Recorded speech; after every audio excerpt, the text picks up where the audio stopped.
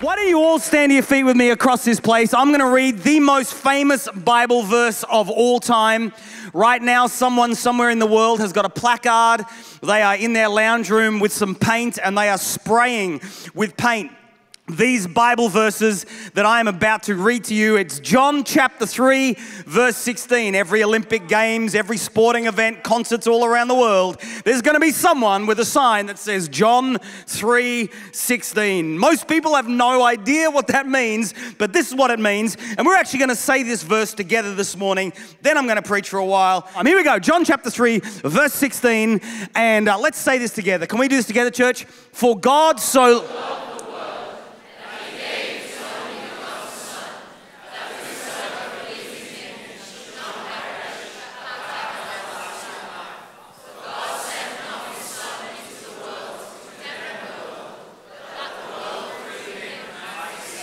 Oh, well done. Give yourselves a round of applause. Grab a seat around this place. Grab a seat.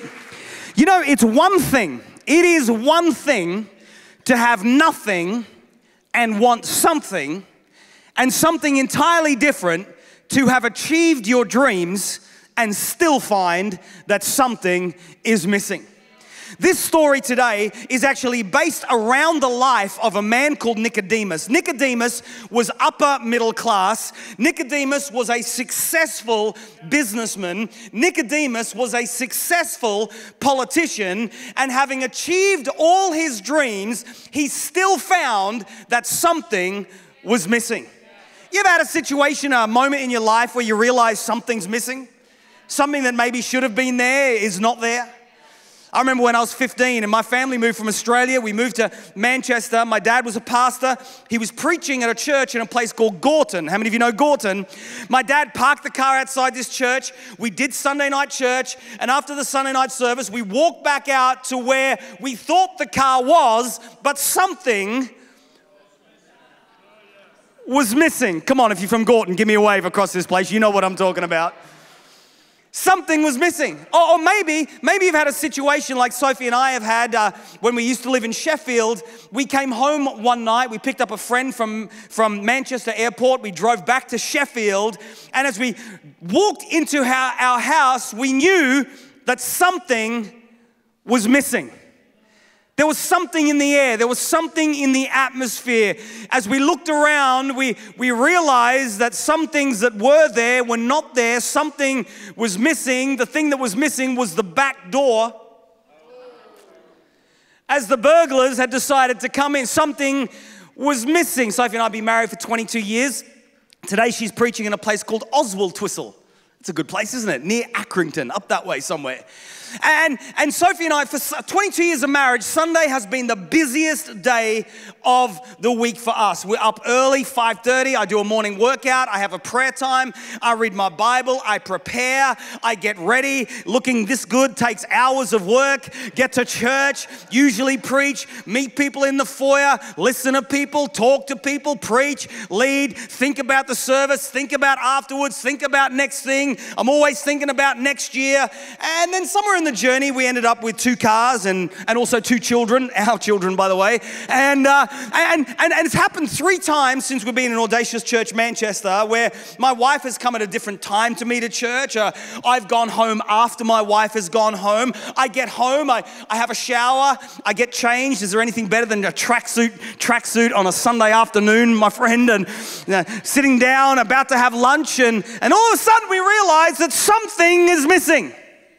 As we get a phone call from Pastor Hannah again saying, Glyn, Soph, your kids are still at church. What's the plan? I think the first time that happened, my son was about 3 and my daughter was about 6. And she went home and left them here with me, and I went home, completely forgot that they were here. Something was missing. Here we have in the Bible a moment where an upper middle class successful businessman who's got more money than he knows really what to do with, though there's always a yearning for more. He's successful in politics. He arrives at a station at a season in life where he's got everything, but still something is missing.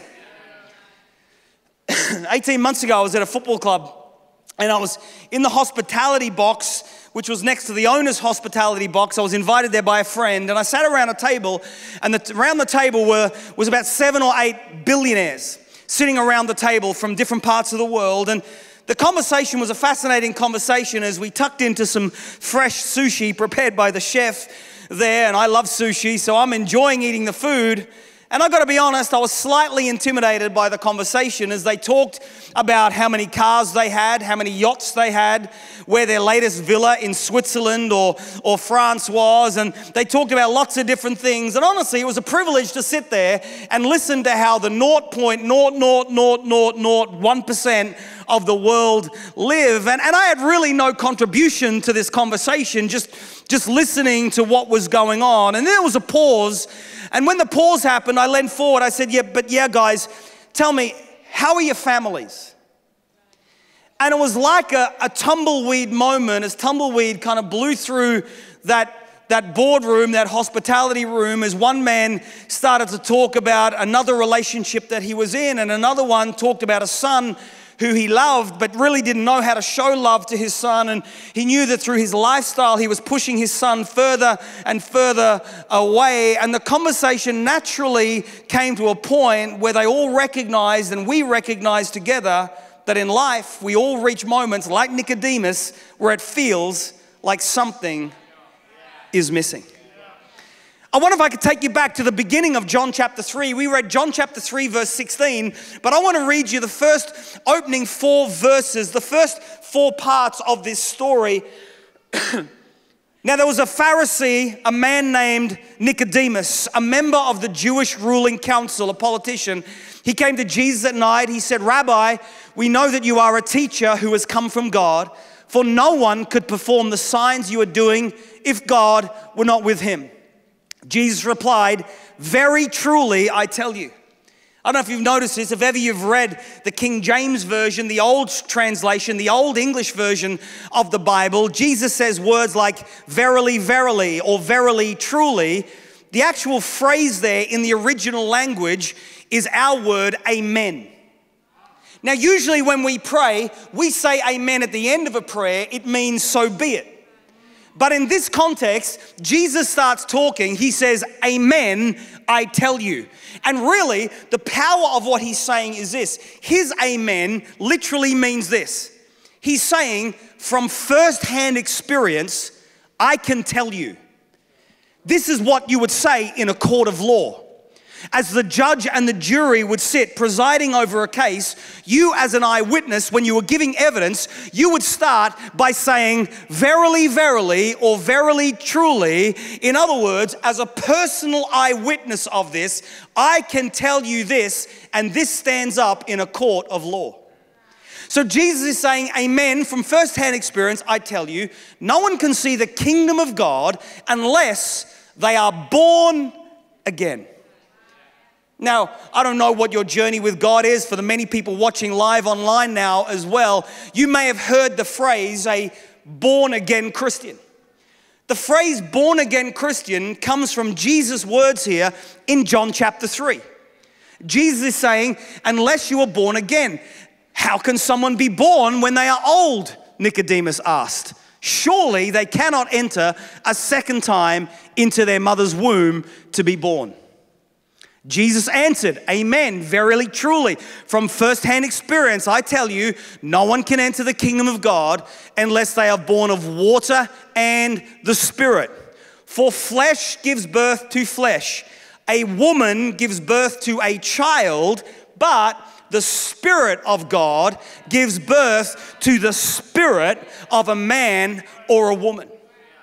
What I find fascinating with this scripture here is this, is the Bible says that Nicodemus went to Jesus at night.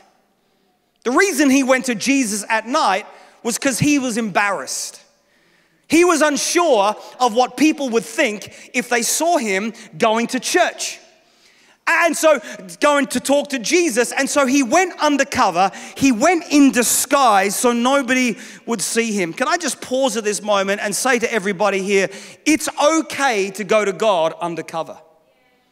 It's okay when you're driving your car, when you're in the shower, when nobody sees, when nobody knows. It's okay for you to go to God and say, God, if you are real, then I need to prove yourself to me. If you are real, God, I need you to show yourself to me. He went undercover. And what I love about Nicodemus here is that Nicodemus was surprised with the response that he got from Jesus. Can I say this? God is always surprising. The God of the Bible is not what you think. He's not what you thought. He is not what you imagined. He is the God of great surprise. And certainly in this passage in John chapter 3, Nicodemus, this upper middle class, this businessman, this successful politician, was surprised when Jesus said, "You must be born again." And Nicodemus didn't understand it, even today, as many people don't understand that phrase. But what Jesus was saying to Nicodemus was this. He's saying, Nicodemus, are you open to the possibility of something that is out of the ordinary? That's effectively what he's saying. And I want to ask you, Audacious Church, the same question today. Are you open to the possibility of there being something out of the ordinary? Because this is exactly what Nicodemus had to be open to in order for something to change, in order for him to get the very thing that was missing in his life. Jesus lands on this phrase, "For God so loved the world that he gave his only begotten Son, that whosoever believes in him should not perish, but have everlasting life." And the reason Jesus stops there and he says these words to Nicodemus and ultimately to us in 2018 in central Manchester is because Jesus wants you and I to know several things. The first reason why Jesus says this verse in John 3:16 is because he wants to dispel some myths about God. Did you hear me? He wants to dispel some myths about God. You see, it doesn't matter what you thought God was like. The Bible says God is love. I guess we learn things about God through our upbringing. We learn things about God by going to church, the way we're treated maybe by Christians or by pastors. We learn things about God by watching The Passion of the Christ or other such Hollywood blockbusters. We learn things about God through what our parents tell us, and it's amazing how we reach a station in life where we can feel like we understand who God kind of is. Just a few months ago, Linz and I are doing a Masters of Leadership, aren't we? Because we're intelligent like that, Linz. And I had to do a question. I did a questionnaire to a high school in Middleton, a secondary school, took 280 high school students, and one of the questions is, who is God? And out of 280 people, got somewhere in the region of 146 different responses. People who'd reached a place where we felt like we know God. And so Jesus says, for God so loved, in order to dispel some myths about who God really is, about what God is really, really like. You see, the thing I've noticed about God is this, is that God in 2018 in Manchester, he's ignored in good times and blamed in bad times. In central Manchester in 2018, God is a swear word used by those who deny his existence but still use his name as a swear word. God is used by insurance companies when they have a label called an act of God. I think I told you about this on a few occasions, but you know what? We have a new trampoline in our back garden, and now I have anchored it to the ground. Not only have I anchored it to the ground 6 times, but I've also anchored it to the fence. Because our previous trampoline got picked up in a storm, blew over the fence, onto my neighbor's Mercedes-Benz, and the insurance company says, we're not paying out. It is an act of God. So I said to the insurance broker, I said, what God? And why does he want to ruin my trampoline, my kid's trampoline, and my neighbor's car? People have got crazy concepts about God. God is linked with tragedy as though it proves his non-existence. And the worst thing of all is when preachers like me use the term God's judgment as an arbitrary term to define what God is up to. And yet John 3:16 is given to you and I by Jesus, the Son of God himself, to dispel every myth so that you can know once for all that God is love. The God of heaven and earth, the God of the Bible, he is a God of love. Why does bad stuff happen to good people? That's a sermon I preached last year that you can scroll through our podcasts and get. But God is a God of love. Hey folks, I wonder if it's okay. Can I show you an image of love? What does love look like? It's more than a feeling. What does love look like? Have a look at this picture here right now.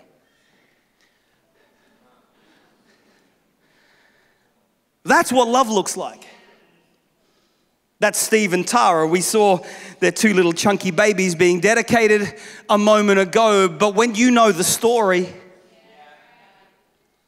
when you hear Tara's journey and Steve's journey and the journey to get to this point and the miraculous hand of God, you just got to scroll through Tara's feed. Love. That's what love looks like. Church, the reason I put that up there today is to show you how God looks at you. For God so loved you. I'm sorry, you thought he was angry? No. For God so loved. Sorry, you thought he was judgmental? No. For God so loved. Sorry, you thought he was upset or disappointed or dismayed with you? No. For God so loved the world. That's the image of love that we see. I think that's what I hear when I read the words, for God so loved. It's God saying, I got you. I got your back, whatever you're walking through, whatever you're in the middle of, God says, I got you. And the thing about love is this, is love is something that we have to be open to and embrace, because it's one thing for God to love us. It's another thing for us to receive that love. And so Jesus says, for God so loved, in order for us to understand that we needed to have our myths about God dispelled. If I was the devil, I would tell you God doesn't love. I would tell you God's judgmental. I'd tell you God's angry. I'd tell you God's mad. But I want you to know the God of the Bible is a God who says, I love that face. I got your back. You're beautiful. The second reason in John chapter 3:16 why Jesus speaks these words is he does it in order to define love for us. He does it in order to define love. Georgia, I wonder if you and Amy and the others can come up there. Olu, you can come up as well, and Dorcas, join me on stage. A message, an illustration that I used early last year, but the Bible says in Ephesians chapter 3:17-19, it says, I pray that you, being rooted and established in love, may have power together with all the Lord's holy people to grasp how wide and long and high and deep is the love of Christ, and to know this love that surpasses all knowledge, all academic thinking. You can't prove it with a good book. You can't prove it with a convincing argument, that you may be filled to the measure of all the fullness of God. I love this, that you may together be able to grasp the measurements of God's love. Really, what the Bible's saying here is this: if we were to get every person in the life of Audacious Church, Manchester and Chester and now Bury as well, and we would all get together and give our own opinion on what we think about God's love, it wouldn't even come close to truly defining the indescribable depths of the love of God. If we were to take every theologian, every sage of the age, every great scholar, what they've written about the love of God, it's still like trying to grasp water. You can't really catch it. How do you fully understand the love of God? Well, in Ephesians, in the verses we just read, he has a good chance, a good attempt. He says that you may know that God's love is wide. In other words, he wants you to know that God's love is timeless. It started before time began, and even when time finishes, his love will still remain. God, with his arms out wide, reaches everyone in ages past, everyone in the future to come, and he encompasses us all with his love. Just like I used to do when my kids were little. I'd come home from traveling and I'd get down on my knees and my arms would be open and Georgia and Jaden would run. And I want you to know, every single time my arms managed to wrap around both of them and Sophie too. That's what God's love is like. That you may know his love is long. In other words, it's endless. By the way, that's my daughter. That's Georgia. At 1:30 today, she has a driving lesson. Just here in central Manchester. Can I just suggest you all stay for donuts for the next 2 hours? I just want to say I love you, baby, but this is good. His love is endless. His love has no beginning, no end. The Bible's saying his love is high, it's limitless, it has no ceiling, and the Bible says his love is deep, it has no bottom to it. In other words, what the Bible wants you to understand is this, is that all the days of your life, whether you receive it or not, you are in the middle of God's love. And it doesn't matter where you go. It doesn't matter what you do. It doesn't matter how low you go. It doesn't matter how evil you get. It doesn't matter how greedy and ignorant of God you get. The Bible says that at all times, you are in the middle of God's love. For God so loved the world. We understand through this that he's trying to dispel myths, but also he's letting you know, he's defining love, that love is an action. God's love is so great that he gave. Love gives. Love demands an action. He defines an action in Jesus' name. The third thing Jesus wants you to know through this passage in the Bible, thanks to you for, you can walk off right now, is he wants you to know that love demands the best. Which is why it says that he gave his only son.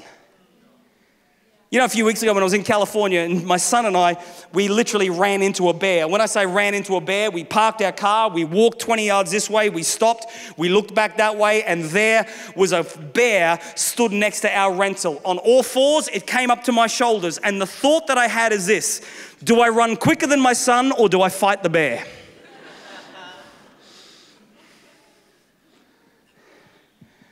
Of course, love demands, Jaden, you go. I'll see you in heaven, son. Love demands the best. In order for me to love my wife, I can't dress in nice clothes while she dresses in rags. Love demands the best. And in the same way that my wife is my bride, the Bible says that the church is the bride of Christ. And so the reason that God the Father did not send an angel or an intern, the reason he sent his son was to let you know that love demands the best. Do you remember, you remember the game, don't you? Remember this? She loves me not. She loves me. She loves me not. Her name was Kelly. I was 13. This was my second love. My first love was my year 4 teacher, Miss Scarlett. I prayed every day that God would cause Miss Scarlett to wait for me, that I could marry her one day. I'm so glad God said no, because if he said yes right now, I'd be married to an 84-year-old woman. But then when my first real love came along, Kelly, at the age of 13, she looked at me. She loves me. She ignored me at church today. She loves me not. She sat next to me in church. She loves me. She's hanging out with my best mate. She loves me not. It's funny, we play this game. I played it as a 13-year-old boy. Of course, the good thing about this game is this, is I could get to the end wherever I was and go, she loves me. I mean, it's a stupid game, isn't it, that we all play? I guess we played it as a kid. The trouble is this, many Christians do it with God. I feel good. He loves me. I feel sad. God, where are you? He loves me not. I got a pay rise. He loves me. My job sucks. He loves me not. And we can play this game based on the way we think and the way we feel. But the reason that Jesus says, for God so loved that he gave his one and only son, is so that we may know, Romans chapter 8, verse 38 to 39, for I am convinced, baby, I am convinced. I know deep down in my knower, I know deep down, I'm convinced that neither death, nor life, nor angels, nor demons, nor the present, nor the future, nor any powers, nor height, nor depth, nor anything else in all creation will be able to separate us from the love of Christ. Why? Because in the way we play this silly little game, God the Father says, hang on a minute. I said my best. I didn't come to you with second best. I didn't come to you with a failed attempt. I didn't come to you with a love that comes and goes. It's up and down. It waxes and wanes. No, I gave you my best. Folks, would you stand to your feet with me across this place? I want to take you old school right now. Olu and Dorcas are going to take us old school. I want to take you back into the 1800s where a hymn was written. And this hymn really defines, I think, encapsulates for us the fact that what God did through the verses of John 3:16 is that he gave us his best. Can I speak to all the Audacious Church family for a moment and say this? The reason we come to church early, the reason we connect with each other, the reason we tithe, the reason we lift our hands in worship, the reason we're so excited in the house of God is because we're responding to the one who gave his best. I mean, how average and lame would it be for my wife to give me a gift, but for me to just sit there, arms folded and go, oh, it's nice. And yet I guess sometimes Christians can do that with the one who sent his best. So we're going old school. Everyone say old school. You probably sang this if you went to a Church of England school. You probably sang this if you are in your 40s probably. You probably know this song. Maybe you've sung it at weddings, funerals, bar mitzvahs, I don't know. But the words are going to come up on screen, and I would love for you to maybe sing this song with us because I think it perfectly encapsulates this God who demands the best. Thanks, Dorcas. When I survey the wondrous cross on which the Prince of Glory died, my richest gain I count but loss and poor content on all my pride, forbidden, Lord,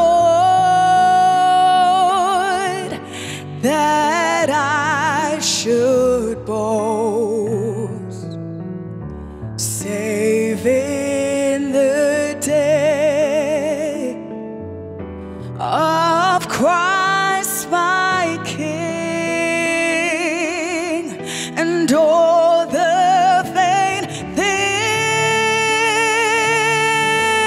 that charm me most I sacrifice them to his blood. See from his head, his hands, his feet, sorrow and love flow me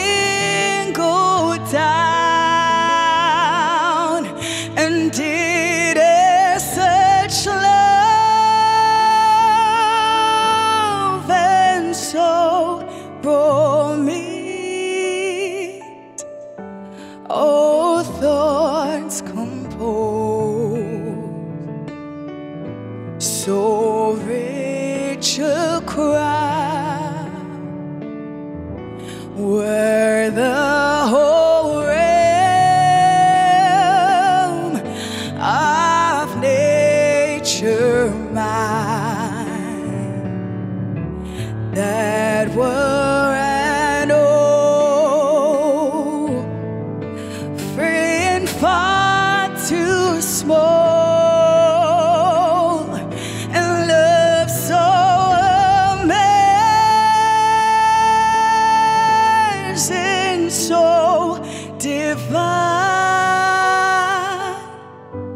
Demands my soul,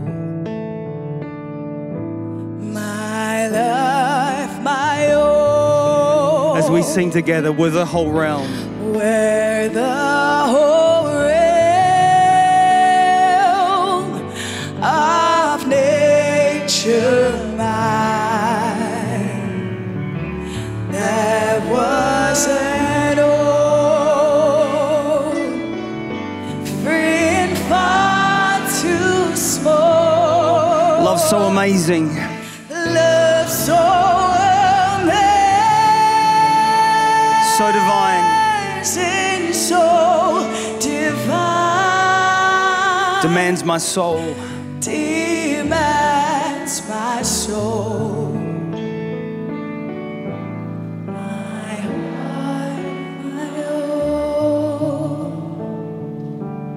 With every head bowed and every eye closed across this auditorium, if you can just remain on your feet for a moment.